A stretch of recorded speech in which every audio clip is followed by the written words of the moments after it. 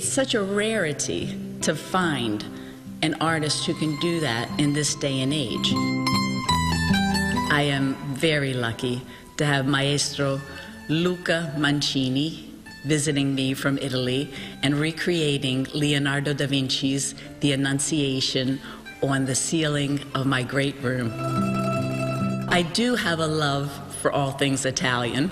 Half of the year I live in Italy, and half of the year I live in the United States. We had recently just taken a group to Tuscany, where I visited the Uffizi, and I just found myself staying in the Leonardo da Vinci room and was really captured by the emotion in the painting, The Annunciation. I wanted that recreated on, the ceiling of my great room.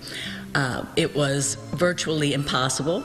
It was impossible to find anyone here in the United States who could do that.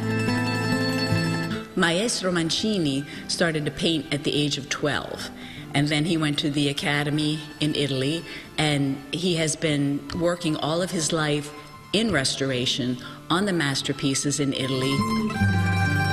He is one of the last people that really can do this type of art. If the piece is rectangular and he's putting it in a square space, then he has to add his own creation to that. This particular piece will have the Annunciation in the lower part, and in the upper part it will have angels. Questo progetto, essendo il dipinto, in terms of leaving my personal touches on the work, I think, first of all, I'm very fortunate that the site is horizontal. It allows me to do the most honor of reproducing Da Vinci's work. And the personal touch that I am most proud of are the angels that are added to the top, because this is obviously, for those of the Catholic faith, a tremendous moment in the story of Jesus Christ's arrival to this world. And above all, what is important is that I am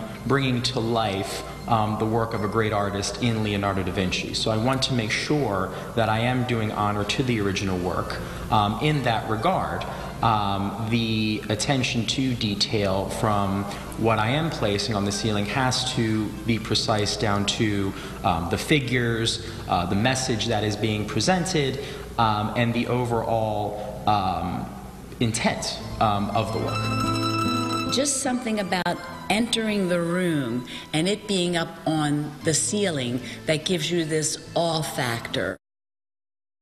That's so beautiful. The work of Maestro Mancini took more than a month, but yeah, what an amazing labor of love. And to have it in your home. Yeah, and amazing. I feel like he's got to have like a good chiropractor doing all that work.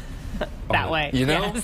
Same for Michelangelo. Like that's not easy on your back and your neck. No. That's gonna wrap